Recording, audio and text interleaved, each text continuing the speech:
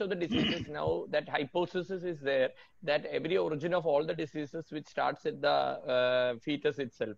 And so fetus is affected means most of the chance of all these diseases to be more in the future will be there. And next is that the preterm, the babies are becoming preterm due to air pollution. So all the ill effects of preterm will be also there. That is why neurological, every complications will be more actually.